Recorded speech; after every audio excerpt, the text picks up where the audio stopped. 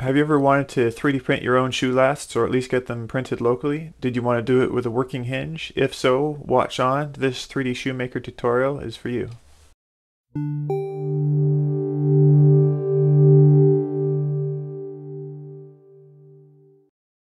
The first step is to find a 3D model of a shoe last. These days you can find these all over the web, and you can also find them on 3dshoemaker.com. And the advantage of going this route is a level of customization that's possible. So if you're on the website 3dshoemaker.com, you go to Designs Shoe Lasts, and you can see a variety of different shoe lasts to choose from.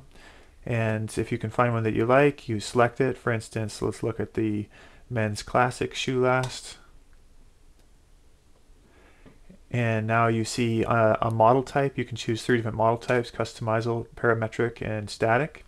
If you choose the static as the most basic type, it will you'll immediately be able to download a shoe last 3D model in both IGES and STL format that is available in the size mentioned in the description. And now if that size isn't something you're interested in, which probably likelihood it isn't, then you can choose customizable from the drop down. And the customizable, well, you have a bunch of options where you can choose whatever size you want, and you can choose a variety of levels of customization, and then also design adjustments.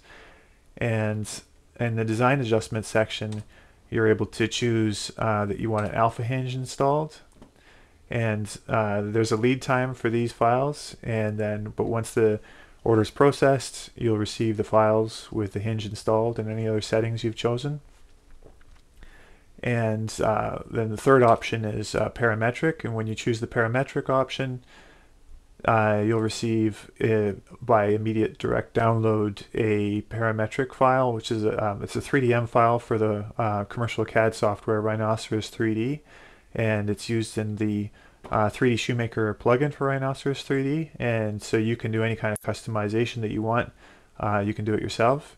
And then if you're wanting to get a hinge installed, then you within Shoemaker 3dshoemaker.com, you go to the services, and you can choose shoe last hinge joint design, and then you're able to get your hinge designed.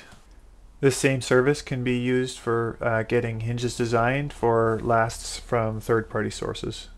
Assuming you've chosen to have an alpha hinge installed in your shoe last model, here's a diagram just to help with some of the terminology that's going to be used in the parts going forward.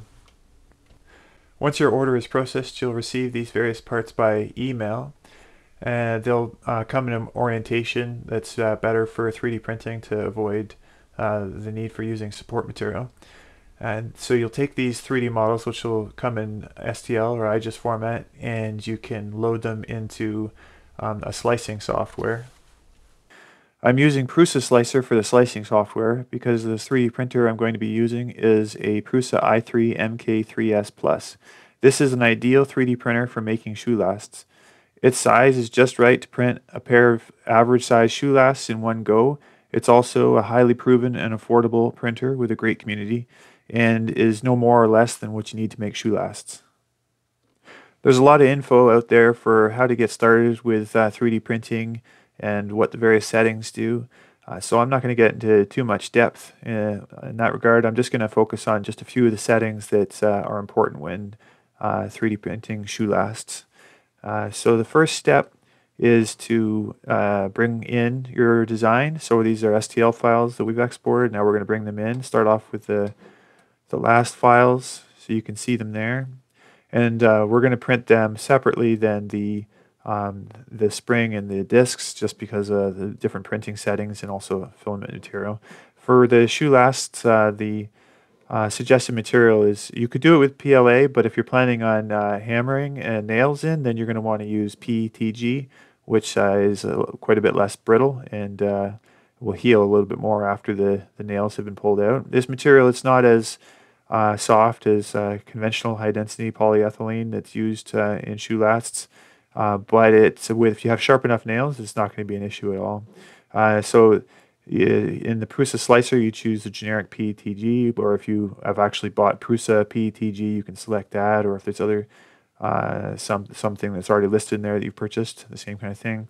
And a 0.3 millimeter quality seems to be fine when you're using a 0.6 millimeter nozzle. 0.6 the default is a 0.4 millimeter nozzle, but this is not really high precision stuff. It's pretty flexible as far as you can still get a decent edge even with a 0.6 nozzle.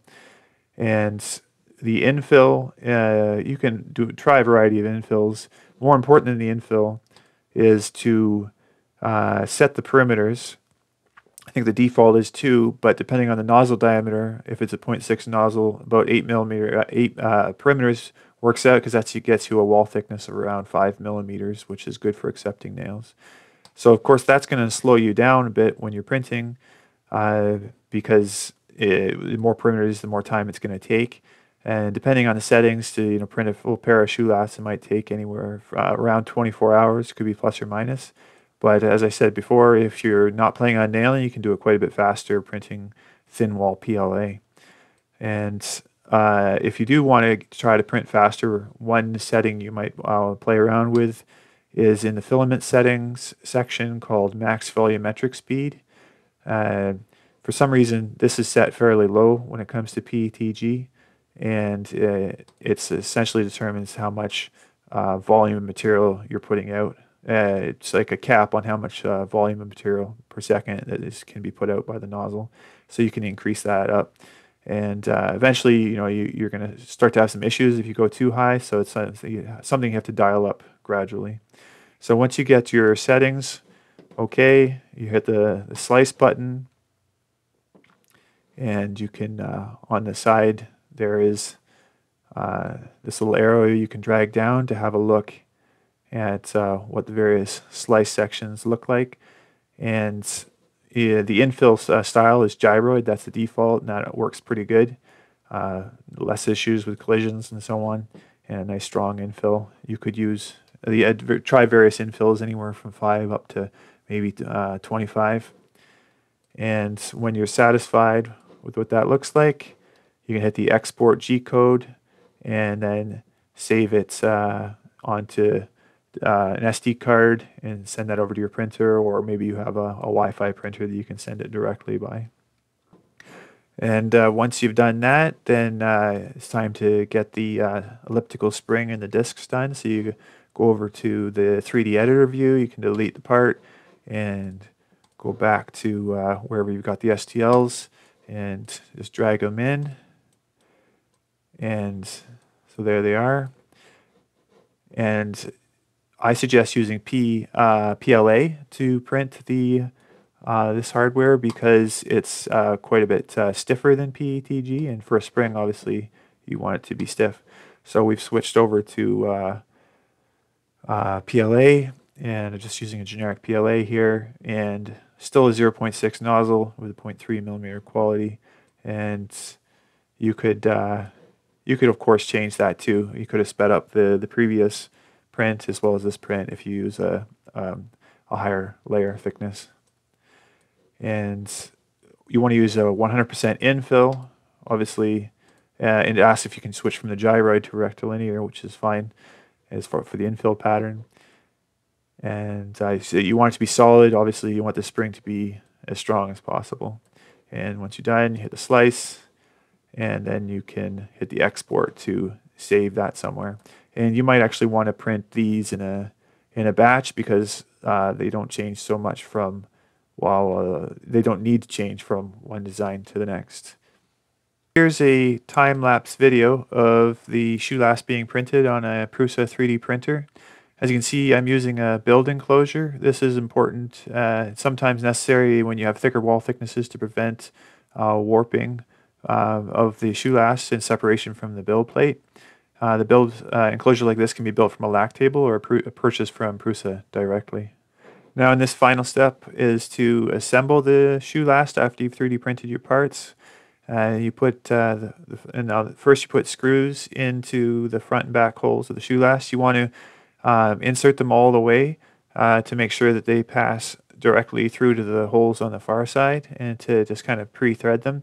And of course, instead of using screws, you could use dowel pins here. The screws I'm showing just because they're easily sourced. These are number 8 deck screws, whereas the dowel pins, it could be swapped in with a 1/8 inch dowel pin, or with if you get it with a larger hole, you can do a 1/4 inch dowel pin. And these steel dowel pins, they're stronger and they don't bend as much, and you can be ordered from somewhere like McMaster Car or Fastenal. So now you've backed them, so screws off so that just a tiny little, about 1 millimeter pokes through, so there's somewhere for the elliptical spring to catch as you insert the elliptical spring. And now you screw it in the rest of the way so that the elliptical spring can pivot about it. And now I'm inserting the handling screw. This is just necessary for getting it on the next screw. So once again, that's just number 8 deck screw. Then you put in the discs for the pivoting point and put on the back part of the shoe last. Use the handling screw to pull it over top of the slot on the elliptical spring over top of that 1 inch or 1 millimeter protrusion from the back screw.